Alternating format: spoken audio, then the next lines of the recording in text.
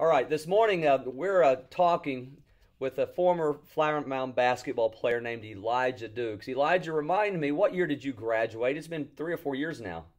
Yeah, class of 2016. Class of 2016. Give everybody an overview of the years you played, where you are now, and what you're doing.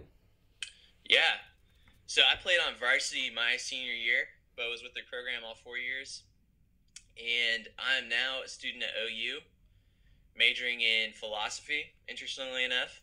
So it's been a lot of fun. Love being in Norman. Miss Flower Mound a lot, though. Yeah, yeah. Now you're also really active in a local church there, or a church plant, if I'm not mistaken. Is Yeah, that correct? I am. Yeah, I actually serve as a pastoral resident at a church called the Well Church in Moore, Oklahoma, which is where all the F5 tornadoes have gone Exactly. through.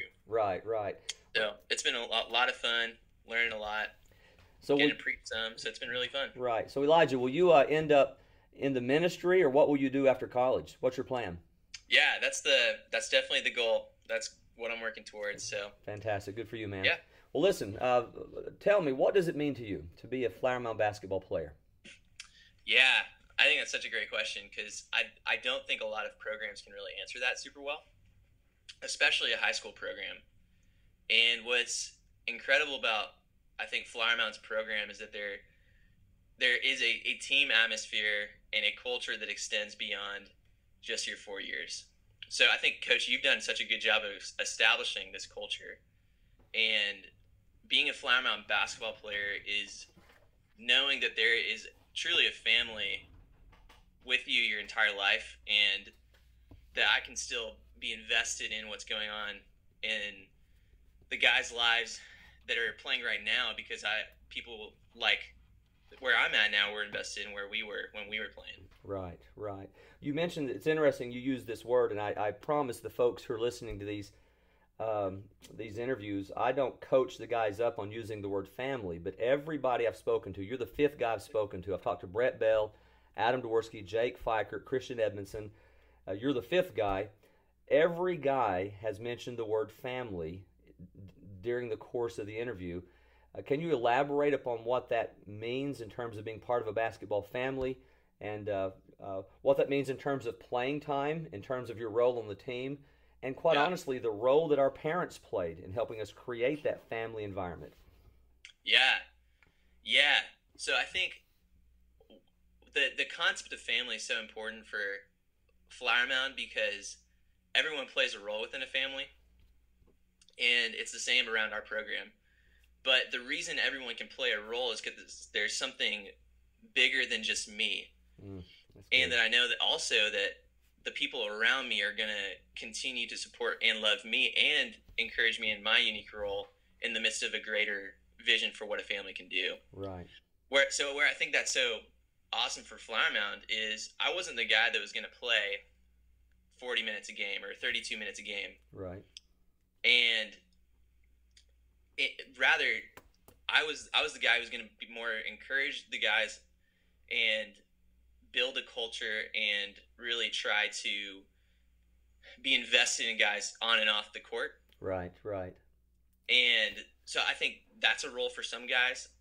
I think where parents kind of fit in the equation is parents in a basketball program can go one of two ways. Either they can think their kid's the star and they need to play every minute, Right, or you can be the parent that's going to be supportive of the greater vision for the family and for the team, no matter what, whether or not that means your son is playing a ton or not. And I think having parents that are invested in the vision of winning rather than in the vision of their son getting a D1 scholarship is so critical for success. And I right. think big things come out of that. Right. It's interesting that you talk about that, Elijah. I wasn't really planning on chasing this, but I'm going to go with this just a little bit. That group of guys that you played with and graduated with in 2016, uh, how many seniors were on that team? Do you know off the top of your head? I lose track Gosh, of 6, 7, 8, I'm guessing. There were several seniors that just yeah, didn't play a lot of minutes, but played a huge role in our success. And I've told coaches for the last 10 years, we're in our 8th year here, the secret to our success have been our seniors who didn't play a lot of minutes and their parents. I've said that for 8 years. The secret to our success have been the seniors who didn't get the accolades, didn't get the recognition, didn't get all the attention, and their parents because they uh, embodied this selflessness and the sacrificial hearts that we want everybody to display. What caused you and your teammates? I think Jack Miller, is Jack Miller a 2016 guy? Is he younger than you? I think he's a bit younger. Okay, and Freddie Jackson and Jacob Oseman, Yeah, all these guys are younger than you. But what caused you guys to buy into that? What caused you guys to accept that role and to be these servant leaders on the team? Me, actually. Okay, so what caused you guys to buy into that? What caused you guys to embrace that? Yeah, man, I think a couple things. One, like I genuinely loved the guys I played with. Any family, there's siblings quarrel, right? And there's a need to get back on track to the bigger picture. But I genuinely love those guys and loved playing with them and seeing even now what they're up to and their successes. Right. And then I think, two, I think it's just so critical to know that it's really not about me. And high school ball is for 4 years. Right. It's really not the end of the world if you're not the star. Like, there's just so much more to life. But because I know there's more to life than just me being a star, I can actually invest more into the team because it doesn't have to be about me and making me look awesome. I love that. Well, that's who you are too, though. You grew up in a family that really emphasized things bigger than what we see here in the earthly flesh, right? Yeah. And so you embrace that idea that we're here for a purpose, and you embodied that more than anybody ever know. Hey, what would your message be? And I'm staying with this line because this wasn't where I was planning on going, but you've mentioned this twice. You've used the phrase "bigger than me." It's bigger than me. It's not about me. What message would you give to guys in our program right now and guys that are coming up in our program who probably don't play as much or who won't play as much? What would you say to those guys? Yeah. I think habits are so key to success. And thinking about it from a team perspective, everyone on the team's habits matter. You just don't build a good program unless everyone's building habits of success, taking every drill extremely seriously and giving it their all, whether or not they are going to play or not. Right. And I think when you know that it's bigger than me and you're dedicated to your team's success, practicing as hard as you can, being the biggest encourager on the team, and not getting a bad attitude.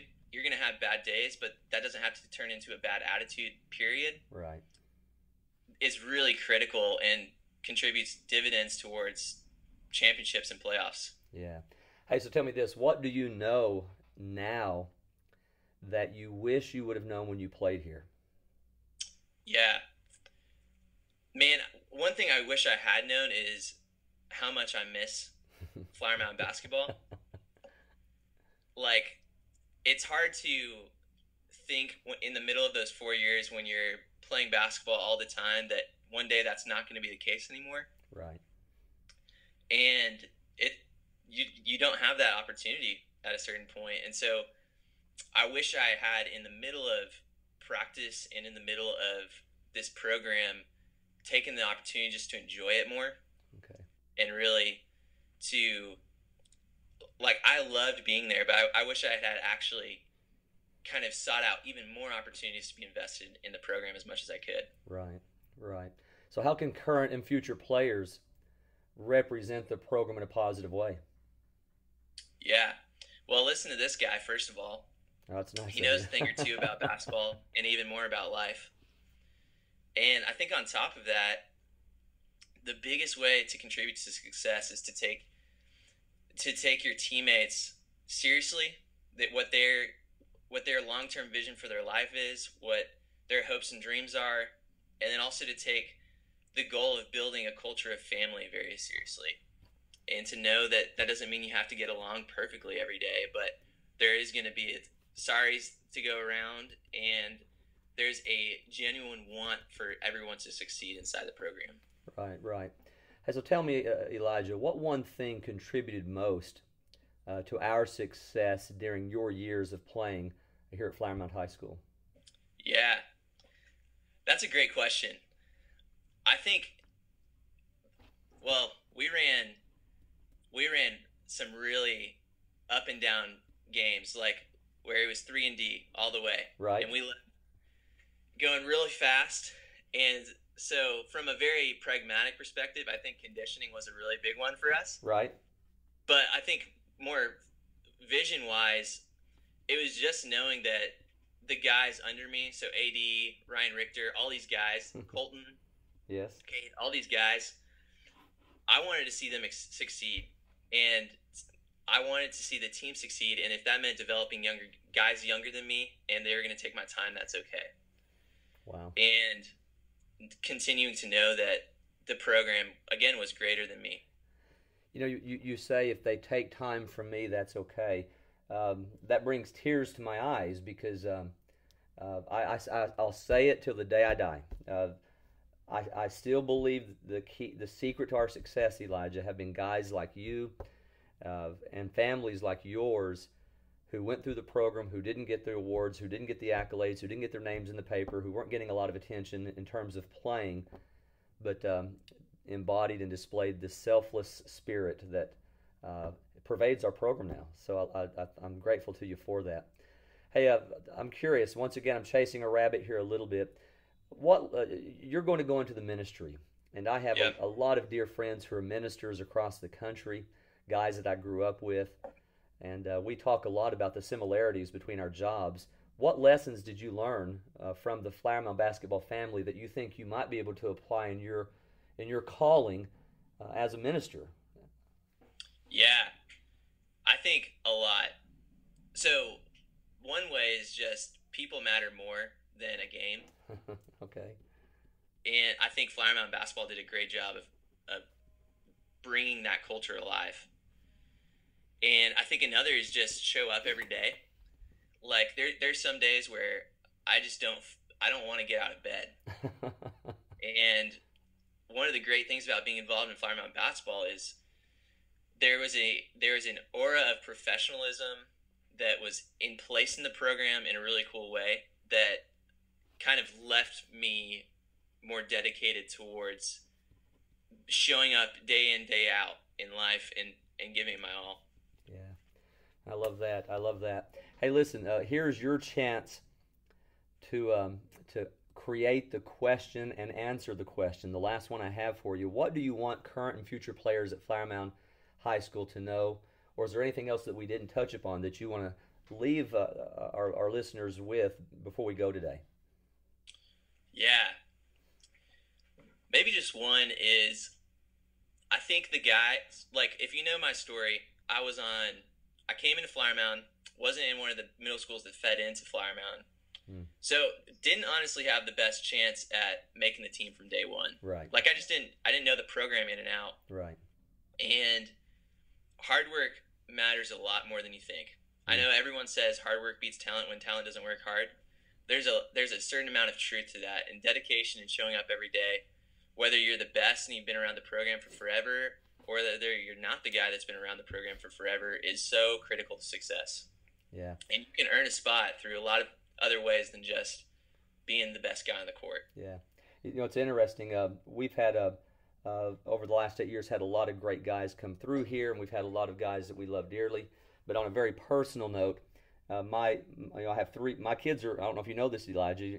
You'll roll your eyes, but Isaac and Solomon are now in the high school, and so it's hard to believe, right? Okay, I saw he's an author now. Like I just love seeing it.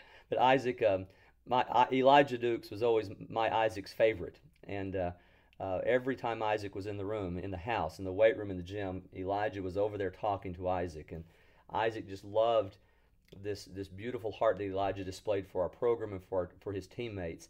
And you could put Elijah's face up next to the name Flower Mound basketball and put it in the dictionary, and you embody everything that's good about our program, Elijah. Hey, man, I love you. Thanks, Coach. I love your family, and be sure to tell your whole family that I said hello. Yeah, will do. Love you, Coach. Okay.